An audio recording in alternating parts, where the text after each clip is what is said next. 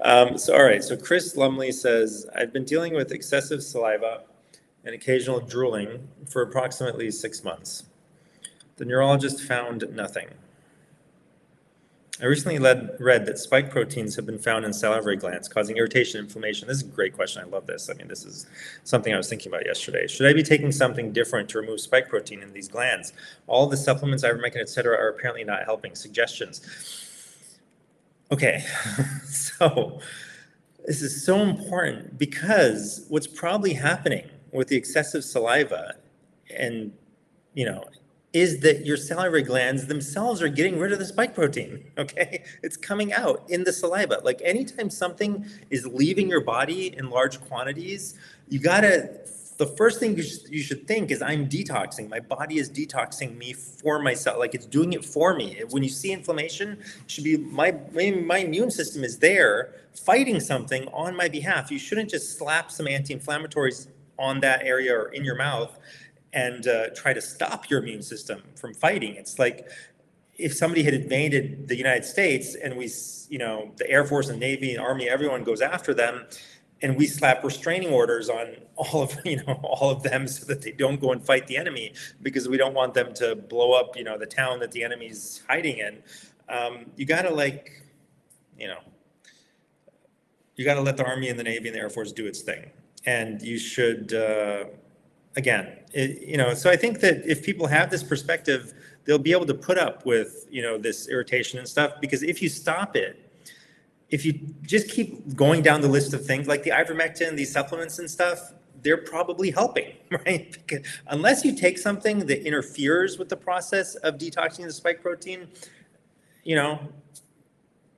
taking those things that help you to detox should either not stand in the way of this, excessive saliva, or, it's possible that you could find something that would be so powerful as a detoxer that it would take care of all the problem overnight. Boom, all the spike protein's gone. It got flushed out of your urine, and now your salivary glands don't have to do anything more. I think that's what people want, and yet that's not usually how it works. So if something is stuck in a specific place, like right here in your mouth, in your salivary glands, the easiest way for your salivary glands to detox something is to just create saliva and you spit it out, right? Or swallow it and, put it into the toilet. The easiest way is not for, EGCG to come in and kick the spike protein off the receptor, and nattokinase and serrapeptase to chop it up, and then the blood to carry it to the kidneys, and the kidneys to process it into the urine, and you to urinate it out. That's not the most direct avenue out of the salivary glands. The most direct avenue out is the saliva. So anyway, I see this a lot where it's like, oh my God, my eyes are all inflamed. What do I do to stop it, to get rid of that problem? You got to stop focusing. You actually got to start realizing that the symptom is the solution. Okay. Maybe that's a nice little catchphrase for it. The symptom is the solution, right? So you want to titrate it so that the symptom doesn't get so bad that it ends up doing a lot of damage to the area, which it usually doesn't unless you do the wrong thing. It's usually the body is able to titrate the response properly. But yeah, trying to stop the symptom is not the right approach. So, some people would have been sick and have loss of taste and smell and whatever, and have poor digestion, and then they trigger the detox, and then they get the excessive saliva. That's their detox, right? So usually your body is there already doing the thing it needs to do, and you're stopping it from doing that, right? So I just recently talked to somebody who super healthy, right, their whole lives, middle-aged, late middle age, I guess, depending on what you define as middle age, and never, do anything unnatural. And then, they get so concerned over the last 3-4 years of all this COVID fear porn and everything. And they get COVID and they're not getting rid of it. It's coughing a lot. And they're like, maybe I should take one of those antibiotics I have in my cupboard, my medicine cabinet. And this was a mistake. Okay. It wiped out the healthy bacteria that are part of your immune system. And it set them up with long COVID. I mean, it's basically months and months later, and they're still not better. If they had just let it go, right?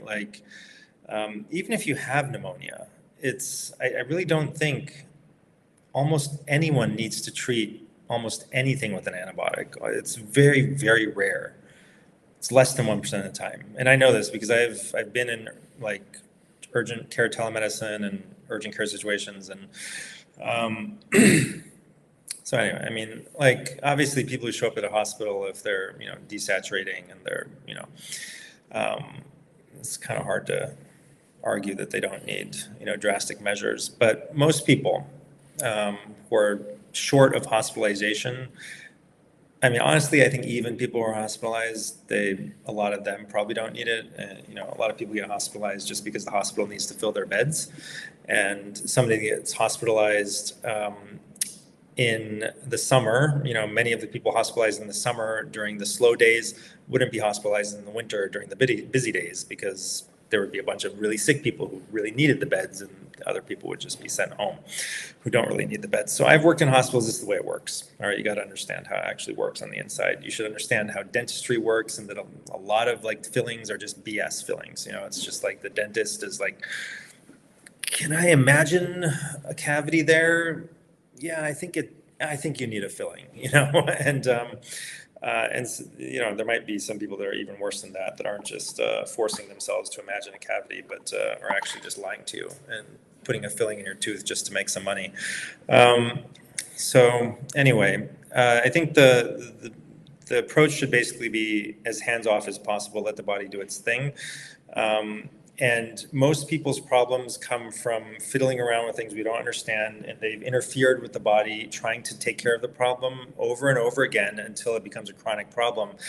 And because the problem got so deep-rooted, because you kept stopping the Army, Air Force, and Navy from taking the problem out, it just continued to grow within the country and get more and more deep-rooted and spread its tendrils into more and more places. So the problem just gets more and more fixed into your tissues, and then the body finally works up the energy and vitality to fight it off again and try to throw it out, and that looks like an illness to you, and so you stop it again. You just come and tamp it all back down and like stop fighting, so it's a big misunderstanding. That's the main thing. This is like describes the last 100 years at least of medicine, is just like not understanding what's actually happening and interfering with it, and leading to far worse problems later on, including autoimmune disease, which is basically, I mean, one way of perhaps looking at it, or one of the things that it might be, is just deeply rooted problems that your body has tried to kick out of cells and has not been allowed to. So it's attacking cells that are infected or infested, or, are harboring toxins or something. And again, we're trying to stop it from doing that. So real healing is usually going to involve some sort of discomfort. And you just got to understand that the discomfort is going to be short-lived if you can, support it and allow it to happen. And then you'll be over it, and you'll actually be healthy again. So again, I mean, it's possible if you just let it go, that eventually it will stop. But if you try to force it to stop, it may never stop, right? So it could turn into just like a dysfunctional, chronic problem, or you can just put up with it for a month or 2 months or 3 months or 6 months, I don't know, and eventually it'll stop on its own, right? The body will have gotten rid of what it needed to get rid of, and it'll be done. And along the way, I mean, there are probably some things you can do to help it. Maybe you can try some mouth rinses, like you can do some oil pulling, put some coconut oil in there and just swish it around for 20 minutes, morning and night. And maybe you can try ozonated oil if you want. That might be even more helpful. So you can try chlorine dioxide as well, like maybe 10, 15 drops as a mouthwash. So like in water, mix it in some water and just like rinse it around into your mouth. So there's different things you can do that might be able to help. This is just off the top of my head. So again, it's best to talk to somebody in depth about your problem. So because I might be missing something, these like few sentences that you've mentioned in your question, there might be some other specific detail that would change my recommendations entirely. I might say, oh, this is actually some other problem. It's not a detox reaction. It's something else, so. But that's my guess. right? So that's one possible reality based on this little scenario.